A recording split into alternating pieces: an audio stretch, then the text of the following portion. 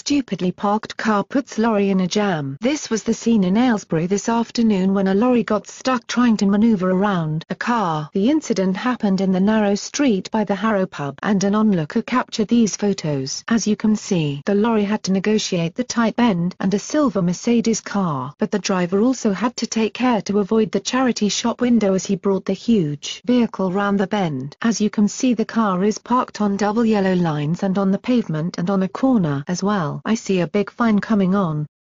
Thank you for watching, and please subscribe and leave comments below. Thank you.